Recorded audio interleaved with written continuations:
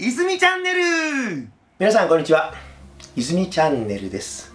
今回はいわゆる児童手当の拡充に関するテーマです。最近でもニュースになっていますけれども、児童手当、岸田総理が異次元の少子化対策と銘打った目玉中の目玉がいわゆる児童手当の拡充と言われています。3人目につきましては、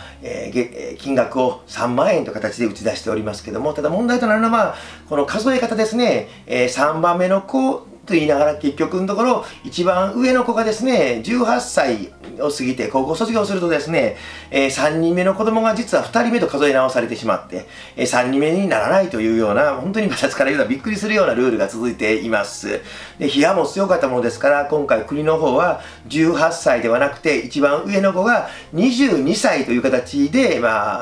調整をという形の報道になってるんですが、これは本当に私もびっくりですけど、これは撤廃すべきであってですね、3番目の子供がですね、上の子供が何歳になろうと3番目の子供であるわけですから、3番目の子供が、上の子が一定の年齢を超えたからといって、いきなり2番目の子になるわけじゃないんでありまして、3人子供がいればですね、小さい時もお金も大変、手間も大変、それぞれごとにお金もかかりますし、それこそ、高校出て働くのか、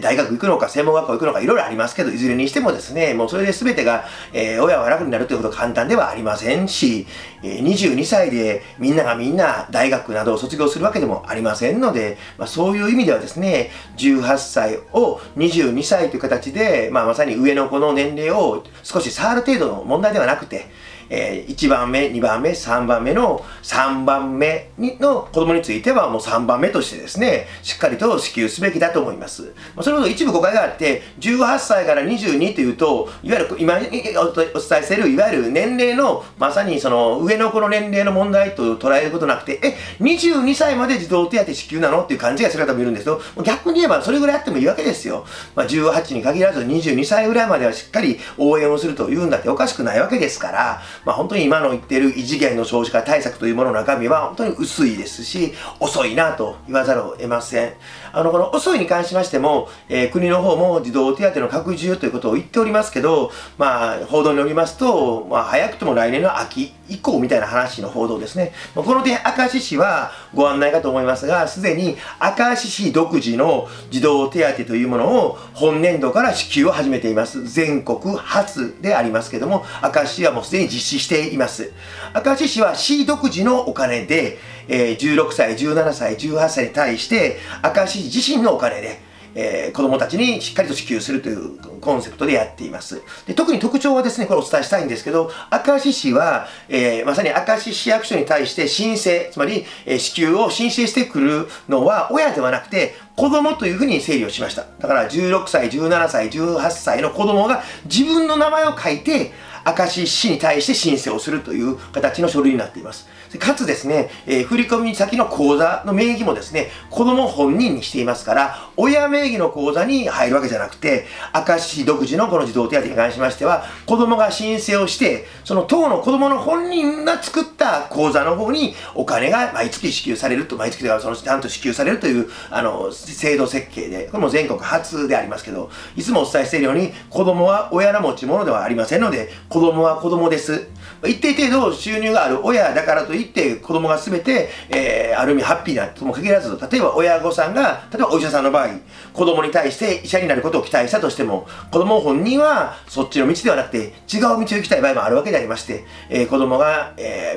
やりたいことを応援するのがまさに大事なポイントでありまして、親の言いなりではなくて、親の意思に反してでも子供が自分の将来を形作っていくと。子供の未来そのものを、子供自身を応援するという考えで、明石市は子供が申請をして、子供の口座の名義に振り込むという形にしています。全国に広がってほしいなと、国もそうしてほしいなと私は思っています。話戻りますけど、児童手当は本当にベースとしての大事な制度であります。ただ私としては、現金支給としての児童手当も大事ですけど、それに合わせてですね、いわゆる子育て費用の無償化、負担軽減も絶対必要という考えでありまして、明石市がすでにやっているような、例えばテーマ的には、医療費、保育料、給食費、そして遊び場の利用料や、おむつ代のようなですね、子育てに関してかかるであろう費用をみんなのお金でしっかりと負担し合う、無償化を図るということも大事だと思っておりますから、単なる児童手当の拡充にとどまることなく、子育て費用の無償化にもですね、国も思い切って大胆にやっぱり踏み切ってほしいなと思います。びっくりするほどお金かかるわけじゃないんですよ、実際のところ。これみんな勘違いしていますけど、明石市も5つの無償化って目立っていますけど、そこまでびっくりするほどの金額でもありません。全体の予算のうちの 1.7% 程度でできている程度の話ですし、国でも当然できることですから、しっかりと、町のみんなで子供を応援すれば、町のみんなが幸せになるという明石市の考え方同様に、国の方もですね、子供を応援することによって日本の未来は明るくなるという考え方で思い切って、方針転換、大胆な政策に踏み出してほしいと強く願っています。泉チャンネル。質問です。はい。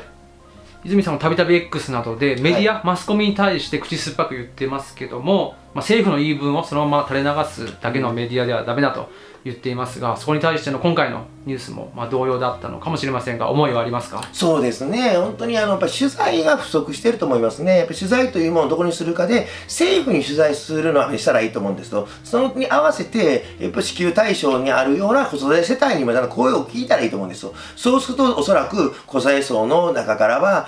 そんなに18歳を22歳に上の子書いたって大学卒業したら、3番目の子が2番目なのおかしいじゃないと。当然言う方たくさんおられると思いますから、そういう生身の声を聞けばですね、ニュースの報道の仕方も違うはずでありまして、ほとんど取材せずに、政府から聞いたことをそのまま原稿にしてアナウンサーが読んでるだけのニュースが多すぎますから、もう垂れ流してる状況ですね。それは報道と呼ばないですね、それは。政府の広報機関みたいになってしまいますから、そうではなくて、政府はこのようなスタンスだけど、国民からはこういった声もある。もちろん賛否あっていいんですよ。やっぱりそういった国民の声を拾うというか、国民の声をちゃんと、お茶の間に届けるということも大事な役割で、マスコミ頑張ってほしいですね。チャンネル登録よろしくお願いします。